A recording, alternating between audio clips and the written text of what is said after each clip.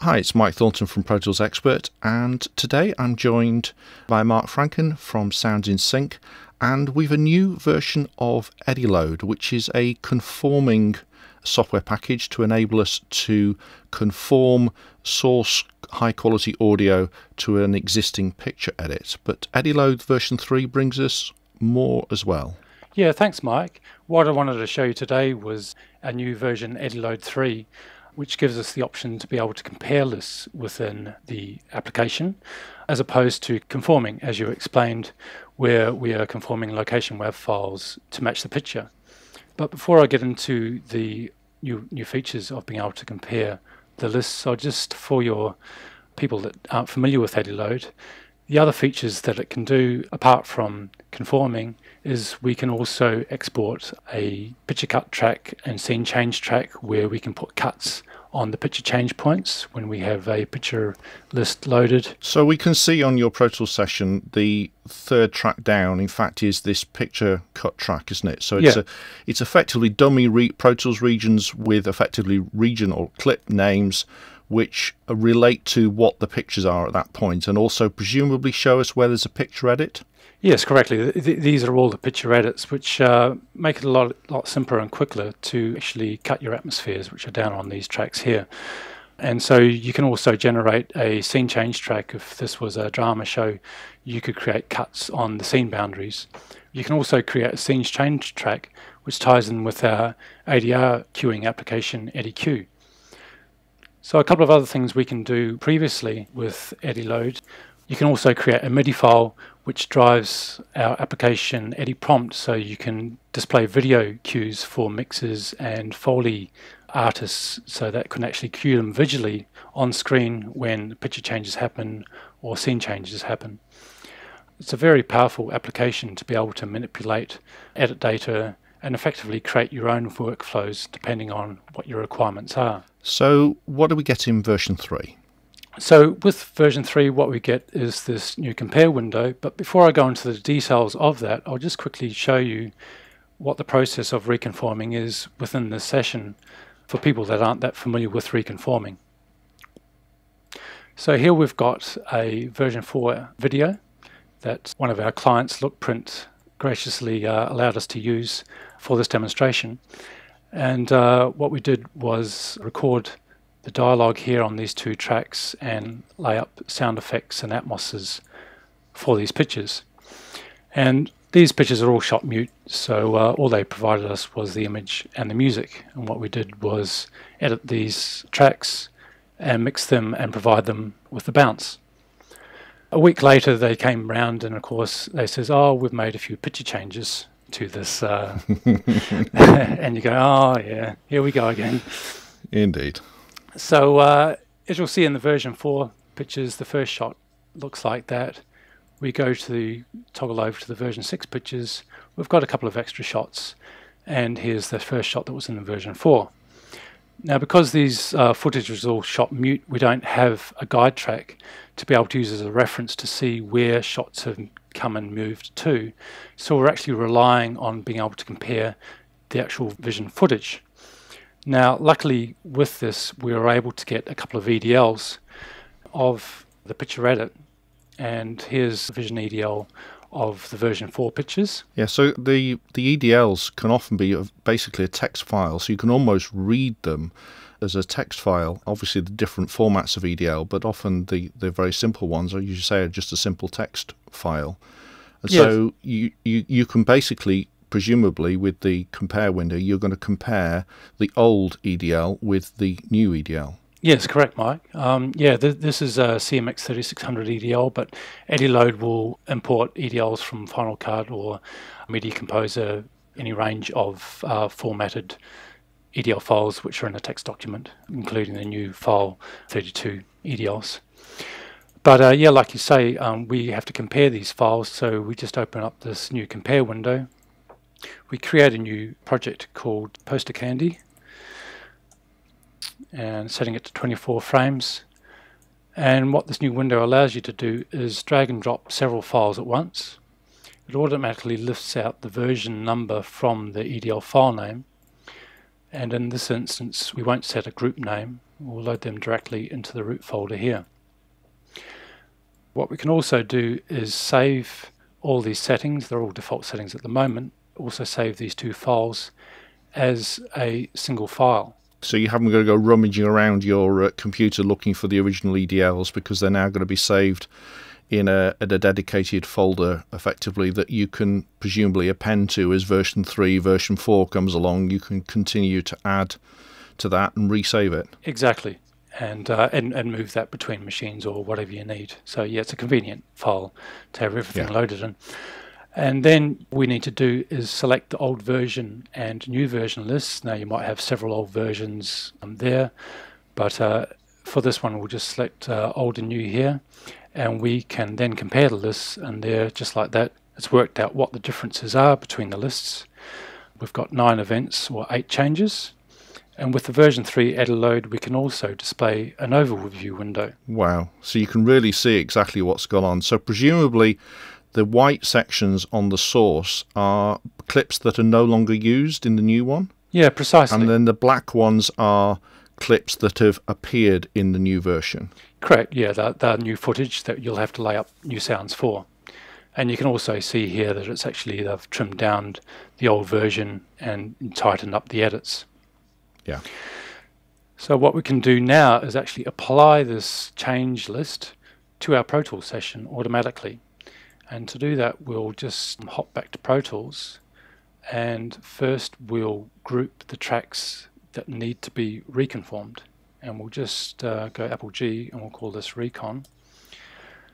And so we're going to reconform the old video, the automation, and all the audio and any automation that are within those tracks.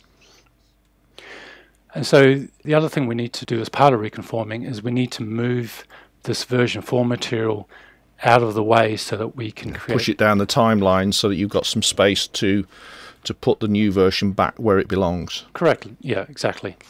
And EdiLoad can do this for you automatically. All we do is, to start the reconform process, is hit Pro Tools Reconform.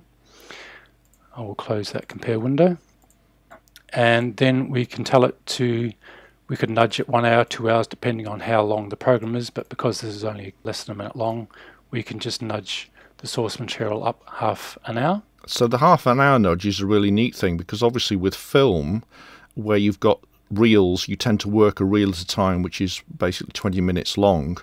You can effectively put your temporary holding section in that gap, because of course reels tend to be laid out 1 hour for reel 1, 2 hours at reel 2, 3 hours reel 3, and so on. So you've got that space between the reels. So being able to nudge up half an hour rather than having to nudge up a whole hour means that you can slot your sort of holding pattern in the gaps between the reels. Yeah, precisely, Mike. Yeah, and it just means that when you do repairs, or you need to go back to your original version for, say, reel 1, it's only half an hour down the timeline rather than, say, 7 or 8 hours down the timeline. Yeah. So now we'll just go OK with that, and then we get a list of things to set up in Pro Tools just to confirm everything's ready to go. And then we just hit continue, and EdiLoad just asks you to confirm where the source material starts and ends, or just to make sure it's going to grab enough of the timeline. We just hit move source, and then here it goes, it's moved that version 4 material down to 1 hour 30. And what I'll do is I'll just zoom in to the 1 hour mark so we can see what EdiLoad's going to do in terms of pasting the version 6. And when we just hit reconform all events, and just during this process, make sure we don't click the mouse or hit any keystrokes. And that's presumably because EdiLoad is actually using keystrokes to do this process, which is why we grouped all the tracks together in the first place. Yes, precisely. So it's sending those keystrokes to Pro Tools and reconforming your pictures, your automation, and those audio clips to match those new version 6 pictures. And here we go.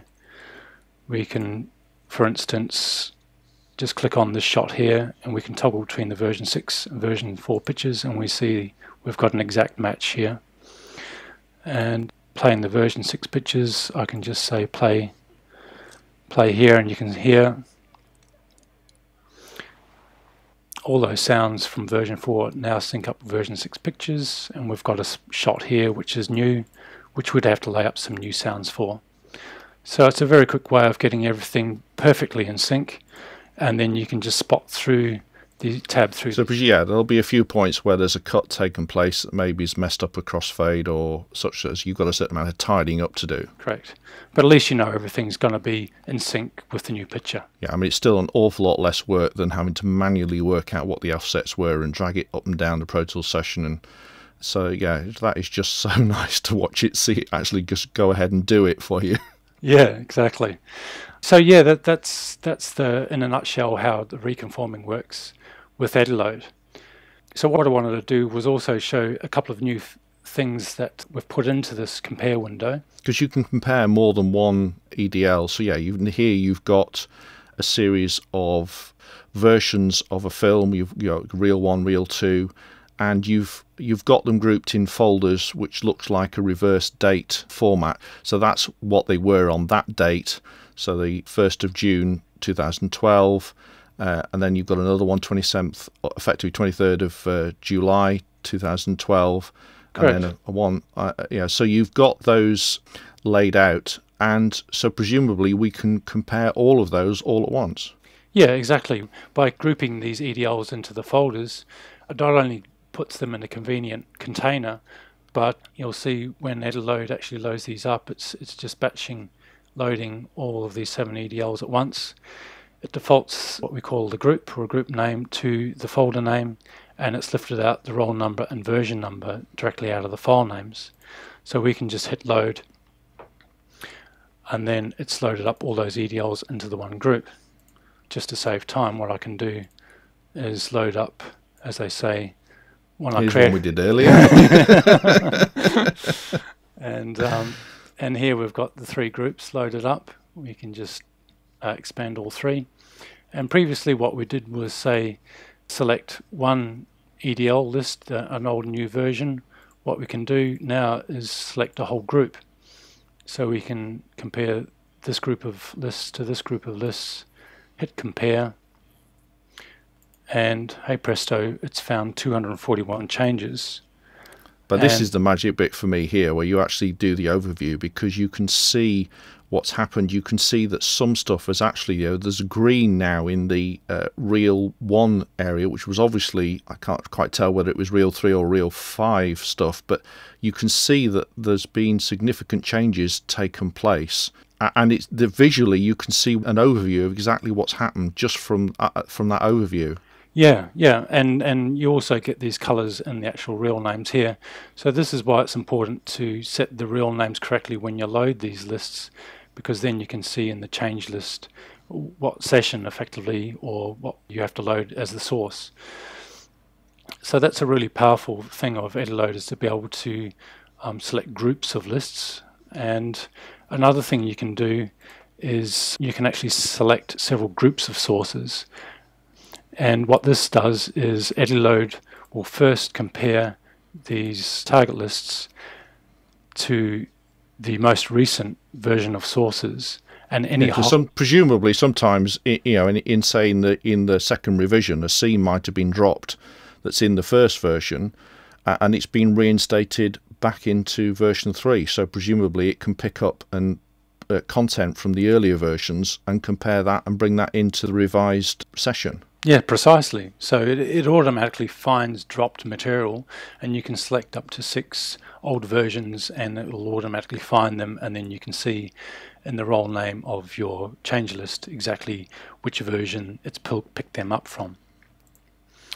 Another new thing in EdiLoad is, or something that was part of EdiTrace, was to be able to compare several vision layers of an edit list, and we can do that. So why would we get different vision layers? Is this all to do with video effects and stuff? In the vision edit, if they've composited shots and put different elements on different layers, rather than actually flattening that information down into one file, it's actually better if you get a vision EDL from all the different layers. And EdiLoad's comparing algorithm, it actually prioritizes which layers it compares first, and so you get a much better comparison between the lists. Yeah, because we may well have sound effects that are being triggered off one of those layers. correct. If you've got EDLs from several layers, what you can do is you can check this box here to combine multiple vision EDLs. And what that will then do is load those EDLs into the one edit list as such and automatically handle that for you. So again, it does it all in the background, but so it keeps it clear visually, but it's handling all of that for us in the background. Exactly, yeah. And one of the most powerful features of this new compare window, which we didn't have in the EdiTrace website, was, I'll just show you here, the edit data of this particular list. It's lifted out the role name and clip name data from the list, but we've also got a new field here called the match name. And what that contains is either the role name, the clip name, or a cleaned up version of the clip name when this happens to be a visual effects shot. And with EdiLoad actually setting this match name as you load, it doesn't actually have to decide and clean up these clip names each time you compare the list. And these settings here are actually set in the match settings window here, where we can either go all role name, clip name, or... Yeah, so we can set up quite powerful sets of rules to make sure that cleaning up works well. And I see you've got a test setting button as well, so you can check that your settings will actually work without trashing a project. Well, yeah, it loads up all the events of all the edit lists in the actual project at the moment, and it will actually show you here that it's actually stripping out the version information from the clip name correctly between the visual effects shot. And so what this, for you as a sound editor, means is if you lay up sound effects for a visual effects shot and those visual effects shots get updated, EdiLoad will be able to track those shots and see them as the same shot, and you'll then be able to retain those sounds that you laid up, and they won't get lost every time the visual effects get updated. Yeah, that's really great. And so, yeah, they are basically the main new features within the compare window. And what I can do lastly is just show you EdiLoad running in Windows. So is running Windows something new to version 3, or is that something that was in version 2? No, it's always been there. So yeah, we've got the same sort of compare windows, all the same stuff that we just saw in the Mac version. Precisely. And this project that we saved in Mac, we can load up in Windows. Yeah. You can select the old new version, and here you can see it runs exactly the same as the Mac version. That's really good. So yeah, it doesn't matter whether you've got editors working on the Mac platform or the PC platform, just as we do with Pro Tools. If one person's working on Windows, you can use EdiLoad and Pro Tools on Windows and then move a project across without any compatibility issues and work on a Mac version and vice versa. Exactly. So if you'd like to try EdiLoad version 3 out, it can be downloaded from the Sounds and Sync website, from our download page, either the Mac or Windows versions. And how long will the free trial work for? Is it 14 days? Oh no, it is 3 days, but if you need longer, you can just contact us via our contact page and give us your iLock user ID, and we will be more than happy to provide an extended trial license for it. So very much it is the old adage with any software, try before you buy. Exactly. So what about existing version 2 owners? Have you got some sort of upgrade route to get to version 3? Yes, there certainly is. Well, if you upgrade before the end of November 2013, you'll get a free upgrade to version 3. So yes, now's the time to upgrade and get these great new features. So there we go. Well, Mark, thank you very much for taking us through what EdiLoad can do, and especially all the new features in EdiLoad version 3. Oh, it's a pleasure, Mike. Thank you.